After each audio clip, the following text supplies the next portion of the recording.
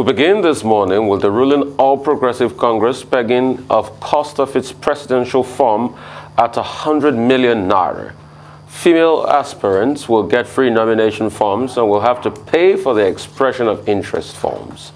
Arise correspondent Undia Margo was at the party's National Executive Committee meeting where it opted for indirect primary elections in choosing its presidential candidates for the 2023 elections.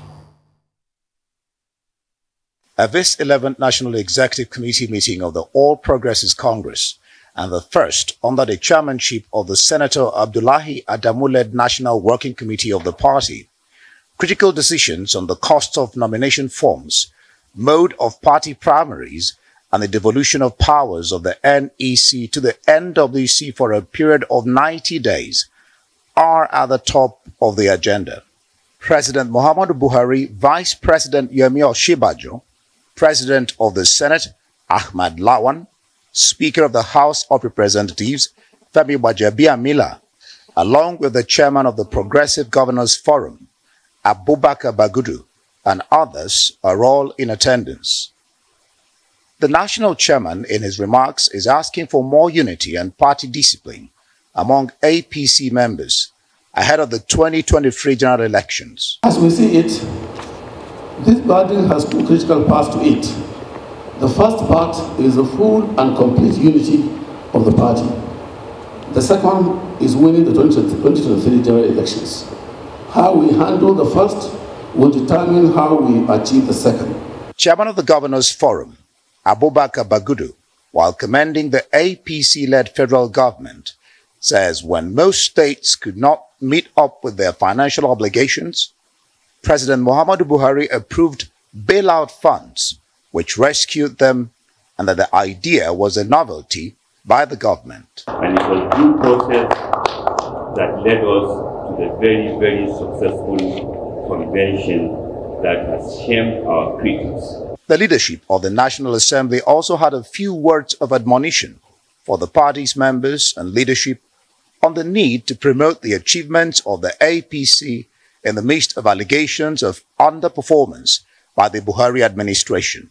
The 9 members of the National Assembly of APC have been consistent. We have shown complete loyalty to our party. We remain committed to the end. The President, Muhammadu Buhari, while thanking all the aspirants that withdrew in deference to his call and for the party's unity during the National Convention, is urging them to work assiduously for the APC's success during the general elections. I call on all party members to abide by all extant laws, rules, and regulations, and to leaders of our party to avoid imposition of candidates that cannot win popular elections. After the NEC meeting, APC spokesperson Felix Morka provided more insight on the discussions reached by the party's second highest decision-making organ, including the cost of nomination forms. Resolution essentially has devolved the powers of NEC. The NEC meeting was summoned by the APC as part of measures to ensure compliance with Section 84 of the Electoral Act, based on the electoral calendar released by the INEC. Political parties have until June 3 to submit the list of their flag bearers for the presidential, governorship, national, and state legislative seats. The electoral body says failure to comply will deny any political party representation. Ndi Amugo, Arise News. All right, a lot to unpack this morning, Tundu. And we do have to keep it brief. So I'll just talk about what is really raising a lot of eyebrows, the prohibitively expensive expression of interest and nomination forms at 100 million naira. And we're going to be discussing this with our guest later on this morning, the APC National Women's Leader. But for me, what it brings to the fore is how do parties finance their activities? Because you know, that party, that structure does need to be financed. It needs money to run itself. And yesterday's debate between President Macron and Marine Le Pen and about her National Rally Party's loan from a Russian bank was used to devastating effect by her opponent. The fact is that she went to a Russian bank in 2014 and secured a loan of 9.4 euros that she has not been able to pay. So that I'm linking the two stories together. I imagine what APC is trying to do is raise money in a clean, above-board manner so that they're not beholden to outside interests, certainly not foreign interests, as we're seeing in France, what Marine Le Pen has been accused of, being a Kremlin ally, being a Kremlin stooge. They gave you this money, what do they expect for the money? So that might be what they're trying to achieve. But it does seem somewhat, you know, out of touch with the nation's current economic travails. People are really having problems making ends meet. And there we are, our ruling party, requesting 100 million naira in nomination forms and expression of interest forms. And we all know that those who are going to vie for this presidential election must be able to provide it. And it just seems like such a slap in the face. Cash and carry politics, all these things come up. Look at the Electoral Act as well that was amended. The presidential campaign has now been reviewed upwards. You are now allowed a ceiling of 5 billion naira, upwards from 1 billion naira. So it's not a very good sign for democracy. I mean, for me, political parties will get money either ways. That money is just too much. In a country where 96 or 97% of the population do not even have close to 200 or 500,000 naira in their bank accounts, it is too much. And I'll dial back. I said something yesterday to a group of people. I said, see, we started holding general elections in this country in 1923. And that was the first Legislative Council election, the one that was held in Lagos and in Calabar. Many things were around that. Under the Clifford of Constitution 1922. All right. Many things were centered around that election. You had to have earned £100 in the last calendar year before you were eligible to vote. A lot of people were caught up because of the money barrier. Out of the 99,000 population in Lagos, only 4,000 people were eligible to vote. Also, the nomination form was pegged at £10, which raised a big brouhaha because most people didn't have £10 for nomination form, and people wanted to participate. So different unions had to come through for people. And when you look at that election, a lot of people said it was given to the rich, as quoted by Tamuno in his book. 100 years after, Nigeria is still in that place today. With this 100 million mark, what you're saying invariably is like a young Nigerian that's passionate about the country, if he doesn't have 100 million. And I hope in the spirit of this, all the people that are putting that 100 million down, they should also put down their tax returns. Because if you can put 100 million to buy a nomination form that you might still be screened out, that is not an open sesame that you will win the primaries, then it's only best that we can see how much tax return you have. Okay, one of the major concerns in Nigerian politics has been the monetization of the political process. And ahead of the 2023 general elections, what we're seeing is what looks like, you know, positions, important positions in the two major political parties are available only to the highest bidders.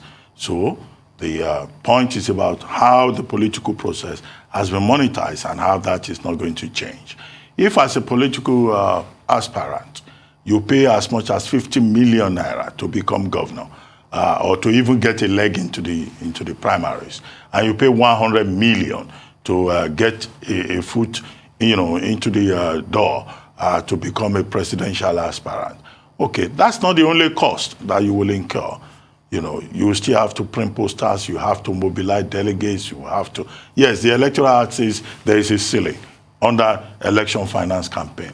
But even the NEC is not in a position to monitor that effectively. So what it means is that if you don't have money, you cannot aspire to lead a Nigerian or Nigerians, whether you are in the APC or you are in the People's Democratic Party. This same yesterday, the nomination forms in the People's Democratic Party closed. At the end of the day, the PDP was able to raise 646 million. 640 million from 16 male presidential aspirants, 6 million from the only female presidential aspirant, making a total of 646 million. But it looks like the APC is going to make more money. And the big allegation against the APC is that it is curious that the same APC that is fighting against corruption is going to promote corruption. Because if you make people pay as much as 100 million, 100 million, 20 million, 25 million to be able to just get expression of interest forms and nomination forms, then of course you are saying that some of them can even borrow, except in the case of Asiwaju Bola Ahmed Tinubu, on whose behalf the Director General of the Tinubu Support Organization, one Honorable Suleiman, who says he's a businessman from Kebbi State, has issued a check of 100 million. Well, who is going to investigate all these people donating money to say, we are buying the nomination forms on your behalf as individuals? Do they pay tax? This 100 million, 50 million, whatever million, where is it coming from? What do these people do for a living? I'm not sure that there is an oversight process in place, and that is what makes it unfortunate. However, for youths below the ages of 40, 35 and below, the APC in its own case has said, well, you may not pay, you are given a rebate of 50% on expression of interest. But how much is that? You still have to go and look for money. And for women and, disabled persons with physical disability, you also have to, they've given them a rebate on nomination forms. Okay, they removed one of this thing, but still, it's still a lot of money. Okay, however, more important things said at that meeting of the 11th National Executive meeting of the APC yesterday. One, President Buhari was advising the party not to behave the way the PDP behaved in 2015, and to ensure unity and to ensure that they are focused, right? He gave that advice. I think it's very useful advice, for the party to be focused, to learn from the experience of PDP. The PDP must be laughing. Two, the chairman of the party is saying that, look, governors should respect party structures and that they cannot have two structures in the states, and that the big problem that the APC has is the ego of former governors, and the conflict between former governors and serving governors, and the conflict between serving governors and party chairmen. I hope that all of those messages, someone will listen to that, and he made a point about Section 8412. I don't agree with him.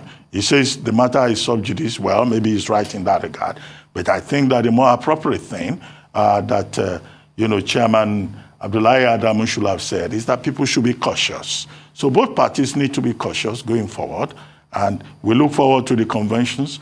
APC will start sale of forms on April 22. PDP has already issued its own timetable, and these conventions will be held between the end of May and June 1, and by June 5, they will make returns to INEC. So the race effectively has started, and we are all stakeholders in that process. That's all the detail. I will take a short break. When we return, we'll have Rotus, Michael, Adefemi, Aaron, and everybody to give us updates on Africa global business and sport and activities across the globe. Stay with us.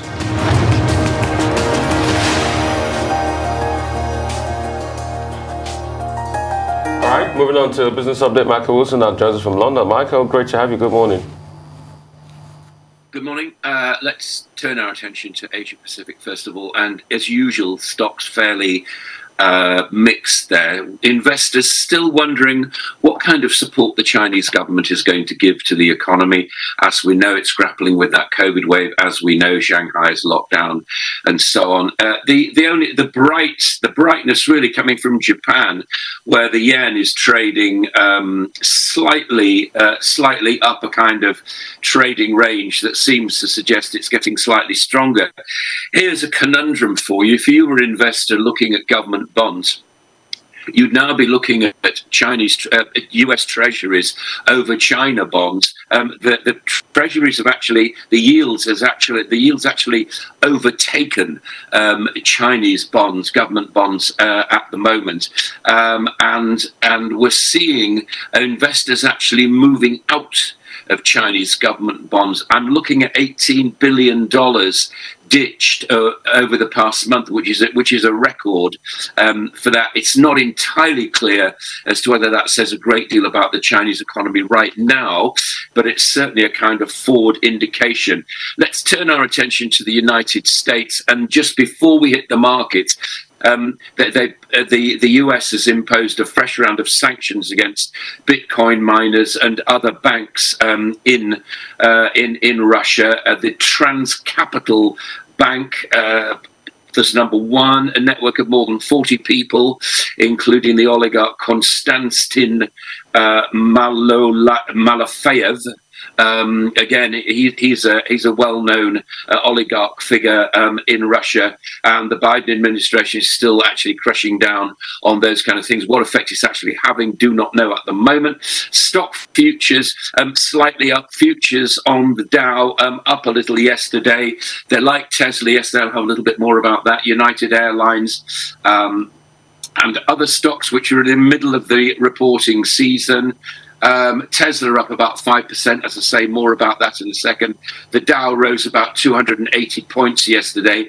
Netflix shares, again, we talked about this yesterday, biggest decline in the company's history over increased competition. So let's turn our attention to Tesla, at 16.76 billion in revenue, record margins in Q1, deliveries holding up as far as one can tell. That's really the only indication that we have from Tesla, apart from the actual money itself. But if you look at deliveries, that's quite important. But they are saying that they've lost a certain amount of what they call build volume, given the shutdown in Shanghai, which is taking place as we speak. And Elon Musk actually himself saying he thinks that inflation is higher than the official numbers actually say, unsurprising about that, but also thinks it's going to stay higher for longer than the US authorities actually say it will.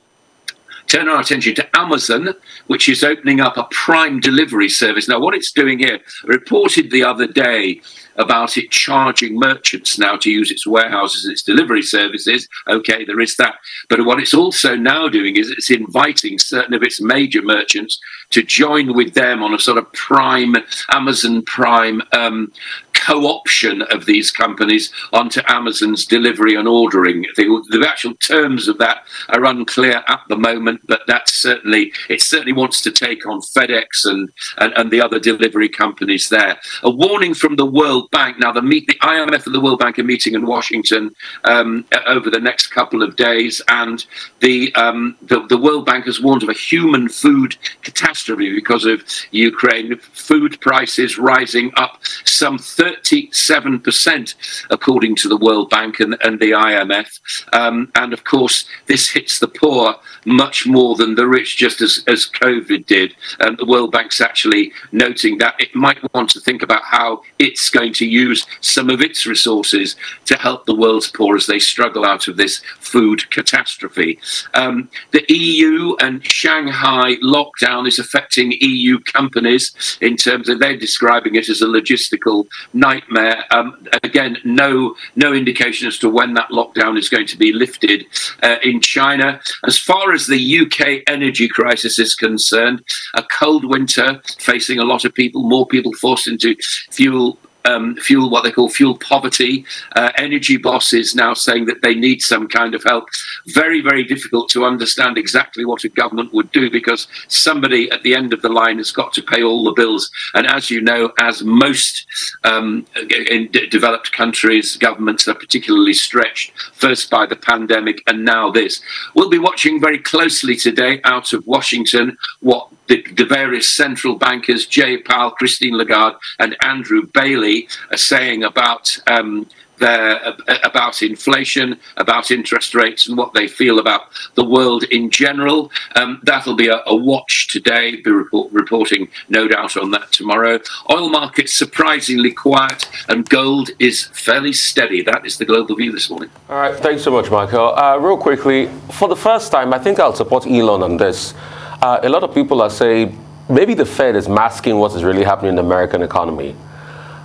Real estate costs, gasoline prices, the CPI of America as we speak is in tatters. And it looks as though the Fed isn't doing anything about it. It looks as though the Fed is too small and those inflation numbers keep creeping up. Their argument is, oh, we're hitting peak inflation soon. They are doing the year-on-year analysis. But when you look at the monthly inflation jump, it's astronomical. So I support Elon Musk on this. I mean, I don't know what you like to say.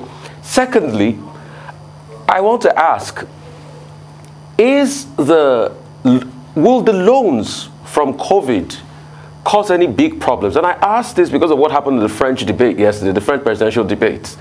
Marine Le Pen kept on harping on the 600 billion collected by France in loans to be able to fight COVID and the likes. And I remember that just across the channel of Calais and Dover, Britain collected 300 to 400 billion too. Could that be something that is having a knock-on effect on the inflation we're seeing? Because Marine Le Pen kept on harping on it, and Emmanuel Macron kept on saying, yeah, you know, we used to pay furlough schemes and things like that, and all of that. But now we are in dire straits economically. Yeah, I think that what the knock-on effects of the pandemic, whether it be savings or expenditure, still actually nobody's drawn a red line under that at the moment. I still think we're waiting to see. I fully understand what you're saying, and it could have that kind of effect. I think as far as France is concerned, Marine Le Pen has quite naturally latched onto. She's trying to move attention away from her supposed cozying up to Putin all those months ago. What she's doing is now she's going on this cost of living thing. No surprising that she went to rural areas over the past week, particularly Burgundy, and going to talk to farmers who are worried about the rising cost of fertilizer and, of course, the rising cost of living. What the so-called savings of the pandemic will actually come up against the spending. Again, I think that's something which we will see in the autumn budget in the UK. I think it's too early, but I think you're absolutely right. I mean, we should certainly be focusing on that. As far as the Fed's concerned, I mean, yes, Elon Musk may well be right. I mean, I'm sure that many people who live not on Wall Street but in Main Street in the United States are finding expenditure actually rising very high. Depends where you spend your money, doesn't it? I mean, if you're spending it on driving, you're going to be hit by the rise in fuel. If fuel at the pumps. If you're not driving but you're going to the supermarket and buying food for your expanding family, then you will be noticing that. The one thing, the desperately unpleasant thing about all this is that we know that it hits those people who are the poorest most, because they tend to be spending on things which are forced purchases like food and like fuel. And the debate now is whether it's heating or eating, really. Michael, I wanted to ask you about David Malpass, who granted an interview to BBC. He was talking about food security. And also in Washington yesterday, the major issue is about food security and what India can do to help. But the major issue raised by David Malpass is about debt, the rising debt burden of developing countries. Do you think that we'll get to a point in this regard? Everybody is blaming the Ukrainian war, where developed countries that are dangerously quiet on this matter would do debt forgiveness, debt cancellation, so that poorer countries of the world can be better protected. And if that is the case, if it happens, if it would, where will China stand in the matter? Because China has, so much exposure also to these poorer and developing countries. That's one. Two, Germany is talking from both sides of the mouth. 1 week after Zelensky, the president of Ukraine, talked about blood money, the finance minister says, well, we will stop buying, we will not stop buying German energy for now. We will do it gradually. But another minister He's saying the foreign affairs minister is saying something else. The opposition is saying something else. Is Germany playing games? Because Germany is saying, look, we will do it, we will not do it. So this is just political rhetoric, considering the fact that Germany, Austria, Italy, and some of those other countries in the EU generally are vulnerable in the face of the energy crisis that the world faces from Ukraine and also from Russia. We were talking yesterday about Germany, weren't we, and about the fact that they're finding it very difficult to reverse the decision that was taken in 2011 after the Japanese nuclear disaster at Fukuyama, and to whether they're actually going to reverse their idea about having nuclear power, because like it or not, that really is the only solution. The problem with Germany is, yes, you're absolutely right, they are speaking out of both sides of their mouth, and the reason that that's happening there is, of course, because of the coalition. I mean, the Greens are part of the ruling coalition, and the Greens are not suddenly going to row back on their nuclear position. I was reading this morning, just before we came on air, that Germany is now saying we will not stop using Russian oil and gas imports by, I don't know what it was, 2025, 2030, whenever it may be, or even by the end of the year.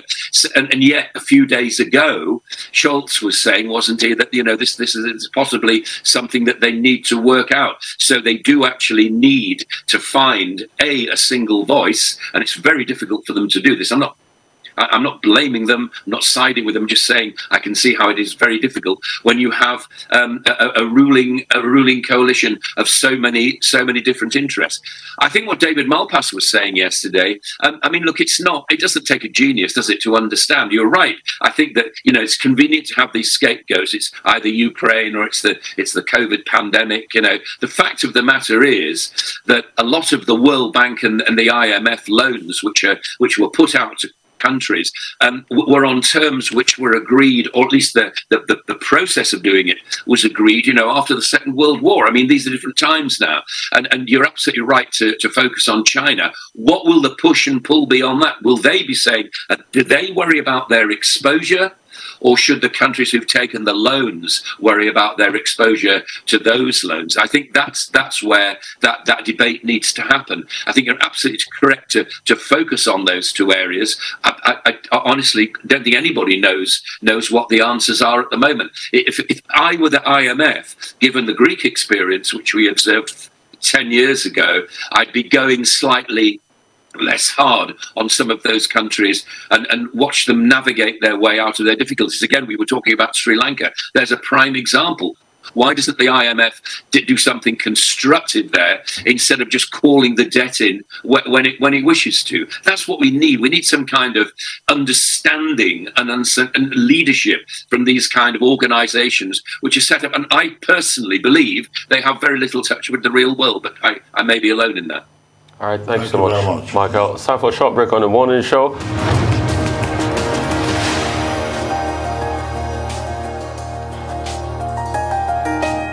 Welcome back to the morning show here on the Rise News. Our dependable Rota Sodiri is here to give you an African business update. Morning, Rota. Good morning, everybody. Yeah, we begin with the OECD, Organization of Economic Cooperation and Development. Nigeria, Kenya, Sri Lanka, and I think Pakistan have opted out of the global tax deal, the 15% threshold, which they were supposed to put together in order to stop multinational enterprises from moving money around, basically. I think it's called BEPS. Or perhaps it's just basic erosion of profit, basic baseline erosion of profit shifting, where you move your money income from a higher tax jurisdiction to a lower one. And as you can see here, even this chart, I think, was back from October.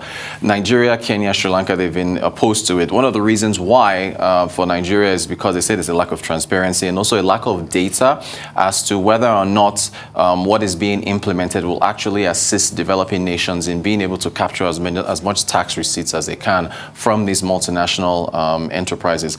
Interestingly enough, Nigeria didn't provide any counter data to show whether or not their own practices would bring in more more tax revenues for them. But then the argument though is that it's the OECD that's putting this forward. So they're the ones, the onus is on them to put the data forward to show Nigeria that that's the case. But so it looks like as of right now with Kenya, Nigeria, Pakistan, Sri Lanka that they're going to be opting out of this. We move to the reserves. The US dollar reserves have inched up in April, I think about $243 million is what we saw, a slight accretion in reserves. You take a look at the figures here. I think in, what was it, April, there it is, April 1st, so 39.54 billion. As of April 19th, 39.78. Back in March, they fell by about 343 million from 39.86 to 39.55. Net, it's probably still less, but again, as far as the reasons why the reserves are not increasing, we know the issues. I think there's a quote here from Gordon Emefiele from the last Monetary Policy Committee gathering, where he said the moderate accretion to reserves reflects the duality of Nigeria's position as an oil exporter and an importer of refined petroleum products. So basically, with whatever it is you export, you're spending so much on FX, bringing those refined products back in, which is why, of course, there is this hope that the Dangote refinery will save Nigeria's costs on what we're spending on foreign exchange.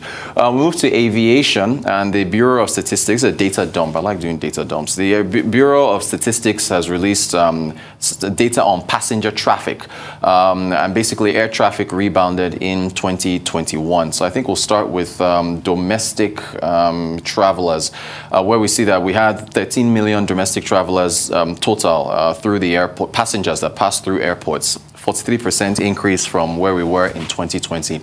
Arrivals, 6.5 million of them, 34% increase. Domestic departure, 54% increase, about 6.4 million.